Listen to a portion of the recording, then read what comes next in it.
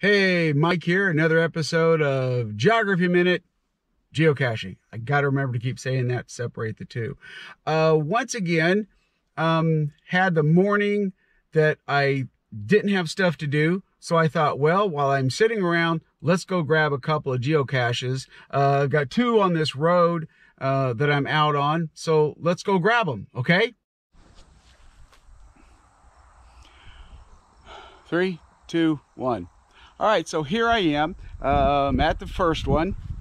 As you can see, got a lot of shrubbery and bushes. One of the things I'm cautious of, because I get it so easy, is of course poison ivy. And I know a couple people have mentioned, you know, oh, we see the 3 leaves. Well, I don't really see any of that around here too much.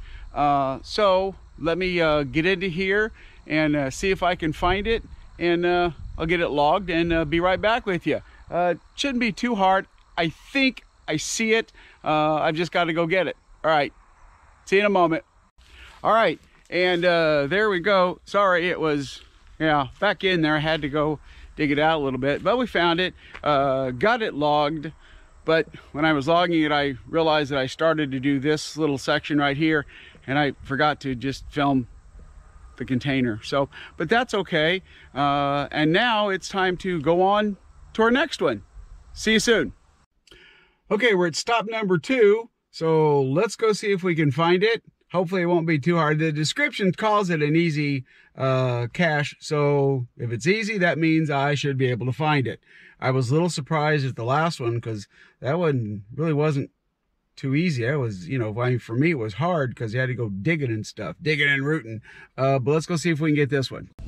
All right, so that one was a little tricky, but once again, as I was getting everything done, I realized I forgot to show you, me logging it in. But the other thing is there sometimes, as I said earlier, if anybody's watching these and comes to try and find this, I don't want to, give everything away. So, hey, it's okay. But there's a couple today. I don't know, maybe I'll see if I can get one more in. If not, that's a good morning, and now it's time to get other stuff done. So once again, thanks for coming along. Mike with Geography Minute Geocaching. See you next time.